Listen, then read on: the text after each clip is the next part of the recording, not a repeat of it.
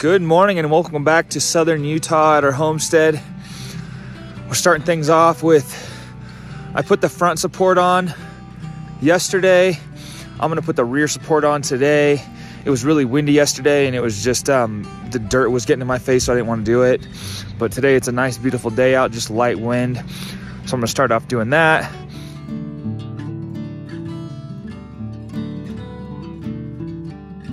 There's that front one that we did yesterday. It worked out really well. I mean, obviously we would rather have it concreted into the ground, but we're kind of past that point, but that thing's holding it pretty good. So I think I'm happy with it.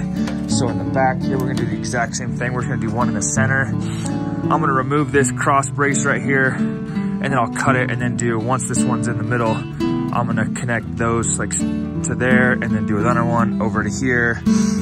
And I already got my deck block in there. I'm just leveling all this out before I measure and cut that brace.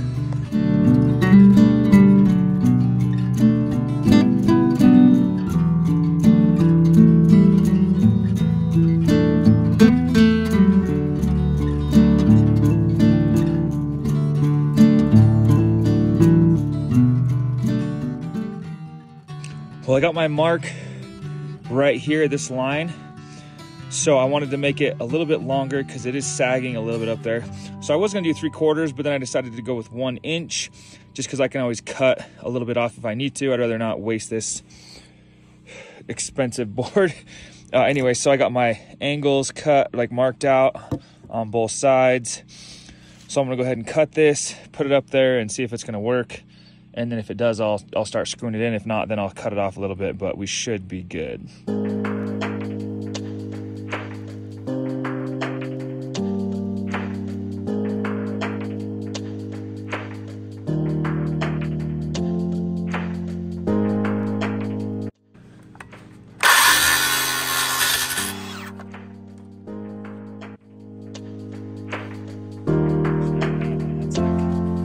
Almost perfect.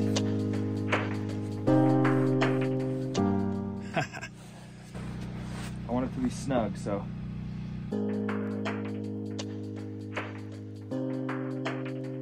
There it is. All right, I'm gonna go get my Simpson strong ties, start bolting this thing together, and then I'll cut these bracing on each side and put those on as well. Let's check level. Looking good. Looking good. Oh, here comes Charlie. What's up, buddy? What are you getting into? Let me work. You won't let me grab the drill. Work gloves are on. It's playtime. Hey, let me get it. No. Let me get it. No. Okay.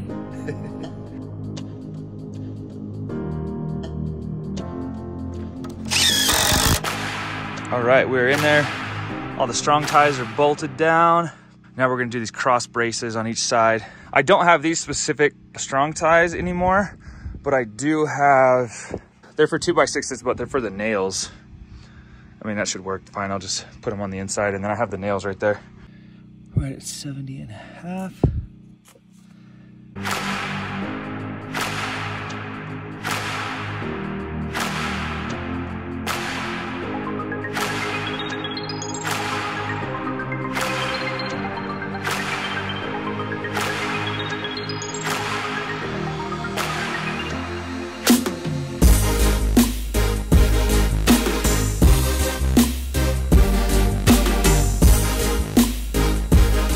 Now that we've beefed up the array a little bit, moving on to my next project, which is, I have these 2 pieces of plywood laid down, and this is pretty much gonna be the wall inside the shed. It's actually 93 inches, so I did a line. I'm gonna cut that at some point. Now I have all my solar components right here, and some of them are really heavy, especially the batteries. So I'm gonna start just laying them out on this thing so I know where everything's gonna go, have a good layout and a plan for the wiring and everything. And as well, some of the heavier items, I'm gonna put some blocking in the solar shed. So I wanna know exactly where they go so that I'm able to do that before I put insulation and then put these boards on the wall to mount everything up. Now, I'm gonna start taking all these out, setting them down here and just kind of like moving them around, figuring out where they're gonna go.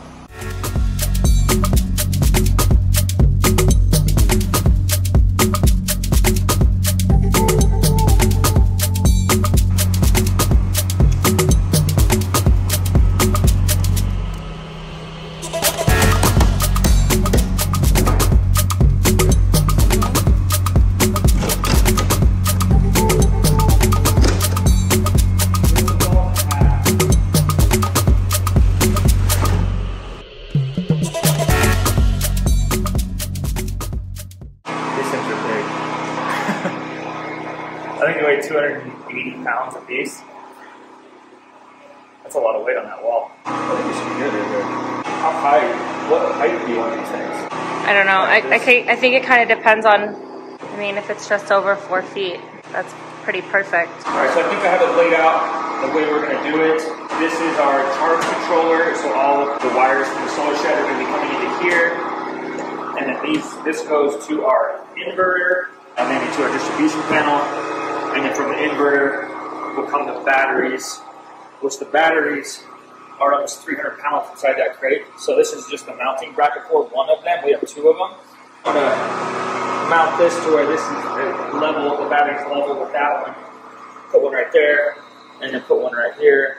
This is the ground of the solar shed, and this is obviously like towards the top of the wall. I don't know if that makes sense. I'm just trying to lay everything out so I know where to put the blocking, and I can do that, and I get insulation in. The sooner I do that, the sooner I can put this on the wall and start wiring things up. 7 inches. Because this is a lot of weight, and we're going to put, this is probably 200 pounds. Those batteries are 280 a piece. So we're close to 900 pounds on that one wall, which is totally fine. I already looked up the load you can put on a 2x6 wall, so we're going to put like 7,000 pounds, I think. But I just want everything to be straight and even and look good. Well, we're gonna take some dirt roads in town and go pick up some insulation so we can insulate the solar shed. Now that we got the arrangement, the layout of our solar components, I went and got some fiberglass, I can't pronounce this name, NOF insulation. R19 is for the 2x6 exteriors, 24 on center.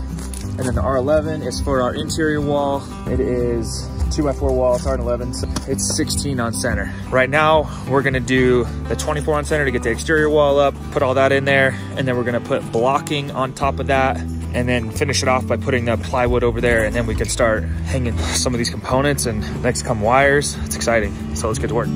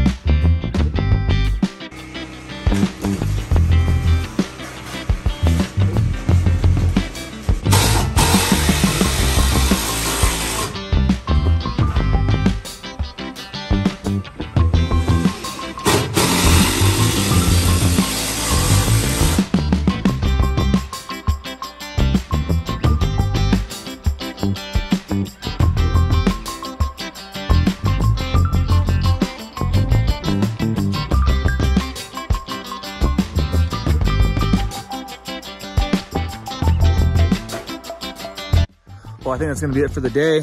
After doing that installation, I had to go take a shower really fast and then eat dinner, and I'm just winding things down for the day. As you can see, we got that plywood on there on the top. That's all we're gonna do for now. Well, we're gonna put on the wall to the right, we're gonna put board over there as well. And we can start hanging all these components up, getting those aligned and making everything look good in there. And then we just gotta run wires. And yeah, that's gonna be it for today. So we'll see you guys tomorrow.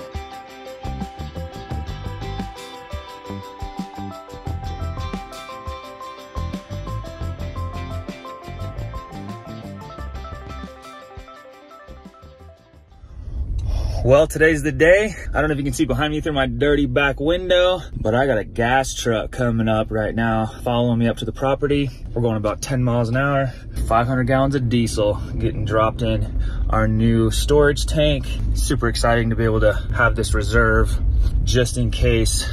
I mean, for the tractor, and then if we need it to put in the truck for a minute, or who knows what's gonna happen in this crazy world we live in. So That's why we got it. We just want to be self-reliant. I mean, obviously diesel's not being self-reliant. Just having that spare or extra 500 gallons is nice to have as like a safety net in case like gas prices just get too crazy. I mean, they're already crazy, but he's gonna follow us up here. Yeah, let's put some diesel in this tank and hopefully there's no leaks.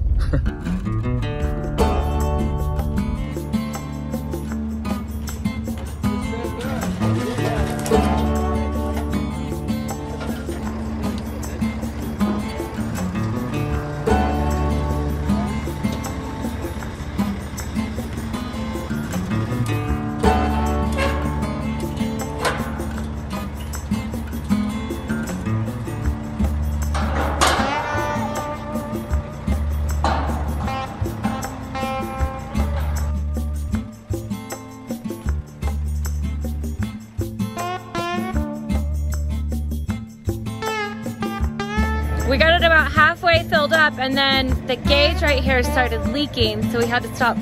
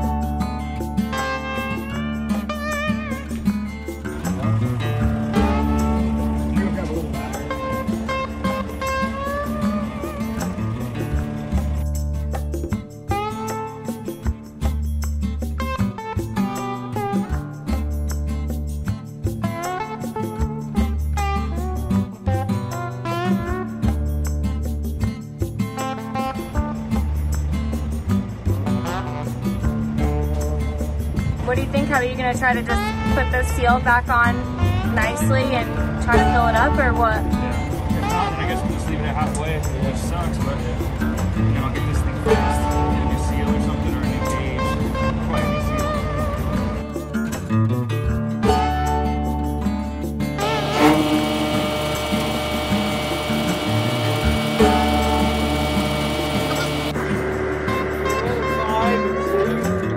That's 5 right there. Yeah, we're about 5 or 6 gallons right now. This is the same front material. So we can probably find online like a new seal, probably attach it. But I got still like bubbling a little bit of that seal. Well, the fuel up station didn't go according to plan.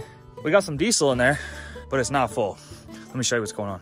So this gauge that tells us how many gallons are in here or how full the tank is, once it gets above this level where that gauge is, it leaks. And you can see there's like a little drip coming off it right now because it's just under halfway. Another thing is I got this inline fuel filter housing, and as you can read that says out and that says in. It should be the other way around, which is how I had it, but it didn't flow out the hose. So we had to take it apart and switch it. So now it's backwards, but that's the way it's supposed to be. It's just labeled wrong. So it wasn't me, it was the manufacturer, whoever makes that thing. Anyway, and then we had a green nozzle on this thing, but it was a pressure nozzle. And since we have a gravity fed tank, it doesn't work. So I just used the one that was back that we bought the tank with. It works fine, but it's just, the green one was cool. So I wanted to put it on there. At the end of everything, we did get about 140 gallons of diesel. Figured out the little issues that we had with that tank, which wasn't that big of a deal. So we're gonna probably get either a new seal or a like sealant or caulking or whatever that goes in there to create a seal. That way we can call them back out and fix it. Now I think we're gonna head into town. We're gonna start we're gonna start doing solar component install. We gotta get some white paint to put on that board because I want it to be bright in that room. So we're gonna get white paint and then we're gonna start mounting everything. So we gotta get some lag bolts and everything like that to mount all our components.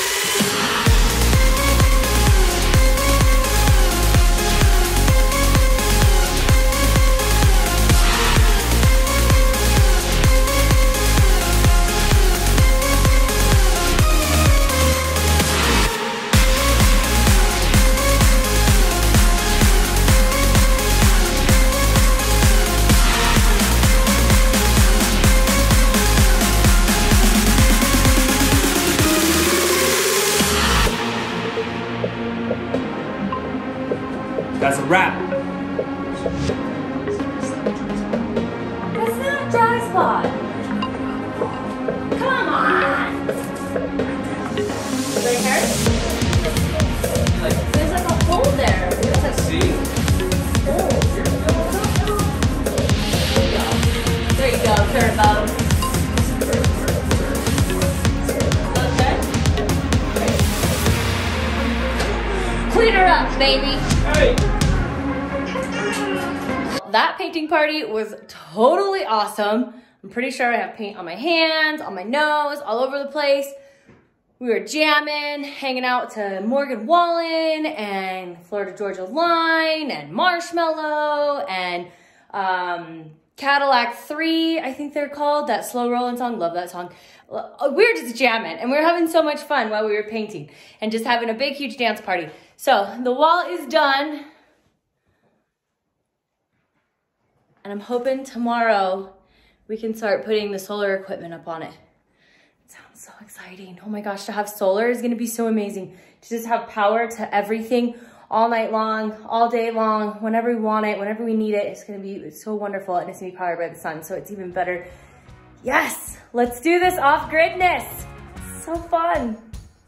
Our little 5-year-old Ricky got in here. She played a little Cinderella, swept up the floor. And she said she had a fun time doing it, so that's pretty cool. All right, where are we gonna go? We're gonna go look for flowers. We're gonna go to flower hunt. Yeah. See if we can find some stuff. We're gonna bring you back some flowers for Mom. She deserves it. Yeah, because she Mother's just Day's coming up. Yeah, so we're gonna get her some flowers. Yep. All right, we'll be back. Hey, look, we're gonna go like 10 miles an hour. That's why they're not wearing helmets. Grab it.